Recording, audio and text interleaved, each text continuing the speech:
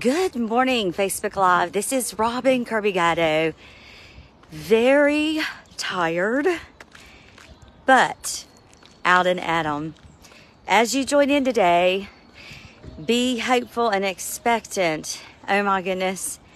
And today is going to be such a piercing day. Oh my goodness. As I share my testimony. Hey, Ashley, God bless you. It is going to be such a piercing day as I share my testimony from last night. Hey, Margaret, God bless you. So, oh my goodness, it is called Pierce Me, Lord. Where's that in Scripture? Hebrews 4:12, that the Word of God is a double-edged sword that penetrates between our motives and intentions, that divides between soul and spirit. Amen. And so today we're going to look at, hey Carol, today we're going to look at repentance and fiery trials and tribulations. And I'm just going to show you how awesome God is. And if you feel like you can't go on one more day, you're in the right place for this broadcast. And God is just going to bless you and He's going to confirm some things. I'm looking at the ground because all these flowers have fallen off this tree and I don't want to step on them. They're like bulbs. Let me just grab one so you can look at it. This is it. It hasn't opened up yet, but I don't want to step on it. Isn't that amazing? Don't step on the growth. Watch the growth of Christ Jesus in yourself and others. Amen. Don't step on the growth in Jesus' name. Here's one that's kind of opening. Let me get it. Oh, look, it matches my jacket. And it's orange. Isn't that beautiful? And so, thank you, Carol. And so, as I mentioned the other night, I just got to show you the inside of it. One of them's broken open. Isn't that gorgeous? Man, that is so gorgeous. Hey, Donna, good morning. God bless you. And so, as I mentioned over the last couple of weeks, I've been going through some crisis, but God is good.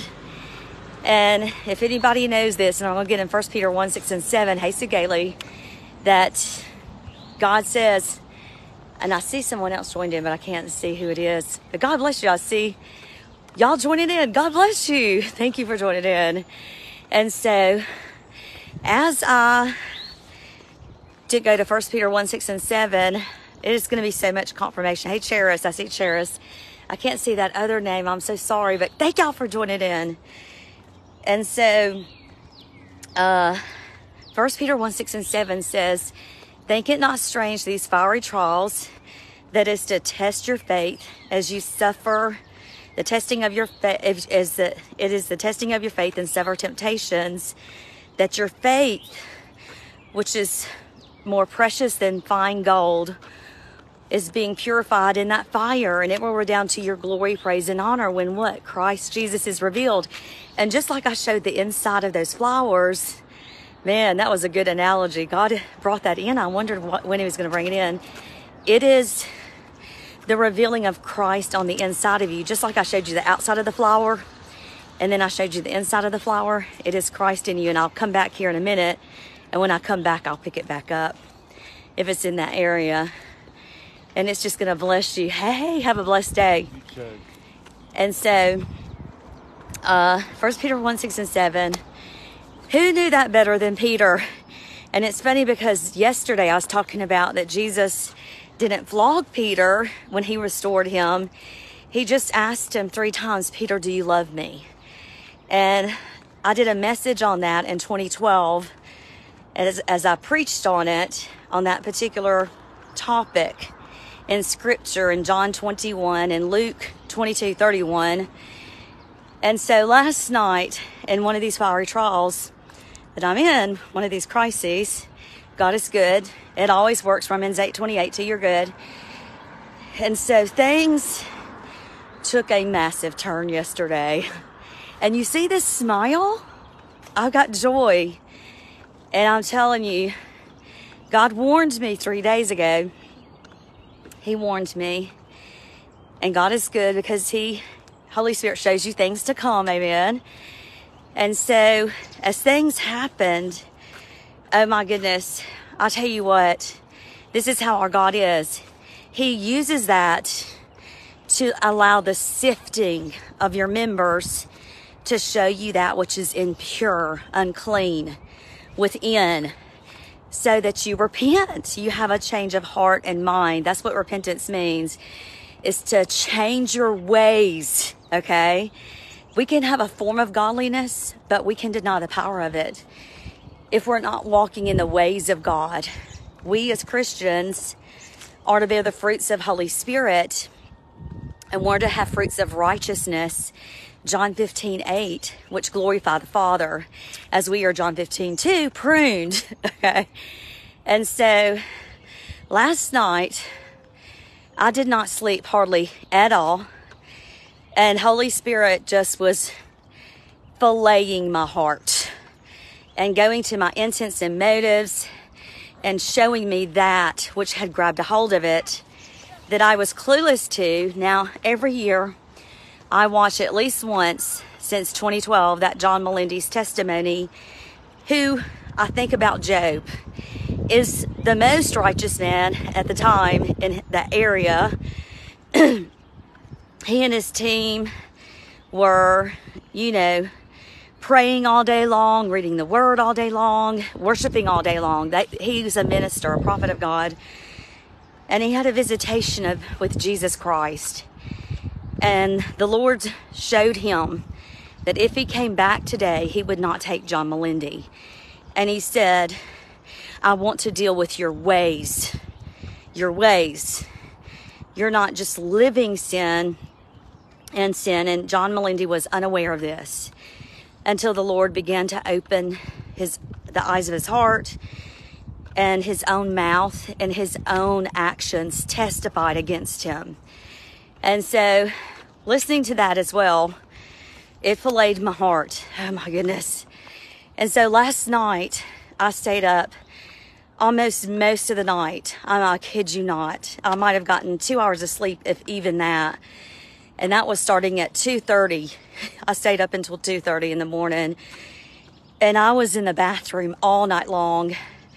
I mean, it got to my bowels that it was like the medicine that you take before a colonoscopy and how it cleans you out. Like, it had put the fear of the Lord in me so deep that I just kept going to the restroom all night long. I was just nauseated, just grossed, and whew, God was dealing with me.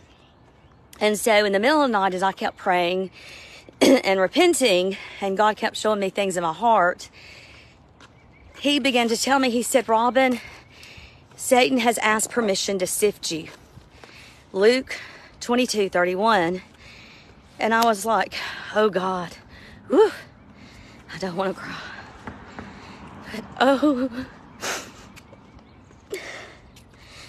he just showed me my heart. And it just devastated me.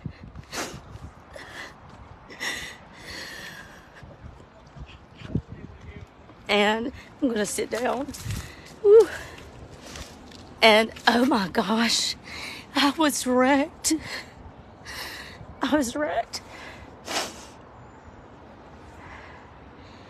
And he showed me, he said, Robin, I know you're repentant. He said, but Satan has come to sift you like grain. And I tell you, that is the hardest thing. Think about Peter and think about how he was so affected as he was sifted like grain, and how it had to really get to his heart, and he just thought he was disqualified.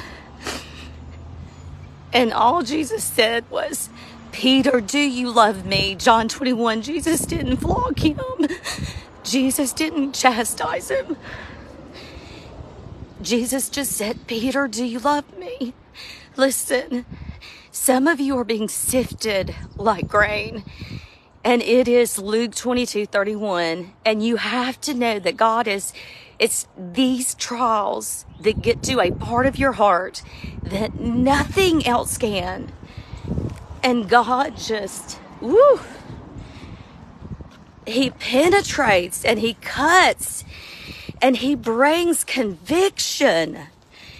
And I just was, all night long. I literally lost 2.5 pounds through the night. It was just, oh my goodness, I was just wrecked. And it just moved my bowels. And, the Lord was just showing me how so many of us, let me get to this stuff and let me show you these flowers again. This is the outside of the flower. Isn't that beautiful? And God wants to break that open. And he wants to get to a place in your heart that nothing else will get to. Now let me show you the inside of the flower. And so here's the outside. And it's starting to bust open. Let me see if I can find that inside part. I can't, it's been crushed. You're not going to be crushed in Jesus' name. But let me show you the inside of this flower. I'm just going to open this up. You see that? Isn't it neat that that even looks like grain? I mean, y'all, I could not make this up. This looks like grain, and the inside also has some orange in it. And I think about the fire of Holy Spirit and the baptism of Holy Spirit and fire. But doesn't that look like wheat? I mean, whatever this flower is, it is a perfect example of being sifted. And so sifted means sifting the wheat, removing the chaff, and getting rid. Here's another one. That's a better look at one. And it just shows that there's things inside. God also wants to bring out the good. But in order to bring out the good, he has to get rid of that which is unholy, that which is unclean. Because without holiness, we will not see God. And so the Lord began to speak to me and he said, Robin, Satan has asked permission to sift you like grain. But like Jesus told Peter, I've already prayed for you that when you return, you will strengthen the brethren. And remember, Peter preached Pentecost because he was so humbled, right? And that humbling worked to his good as he began to just be a mere vessel of God's glory. And so as God was showing me that last night, this is the cool thing. In my memories today on Facebook was about the sifting of Peter. And guess what? Scriptures from Job 42. Scriptures from Job 42. And you see in verse 5 where Job says, before God, I knew you in my hearing, but now I see you. And what's so interesting is 3 days ago, and this has never happened to me, and it kind of weirded me out. 3 days ago, I woke up and I'd been sleeping on my ear, and it was like my ear was muffled. And I looked it up, and that can happen from time to time when you're sleeping. And they said it might take a few days to clear up. Well, it cleared up, thank you, Jesus, the very next day. And all I could think of was, he that has ears to hear, let him hear, let him listen. So saints, right now, in this period where there is so much spiritual warfare, where there's so much going on and you don't think you're going to make it, be encouraged because you're being sifted like grain, and there's a place in your heart that God's getting to, that he wants to humble you, and he just wants you to repent.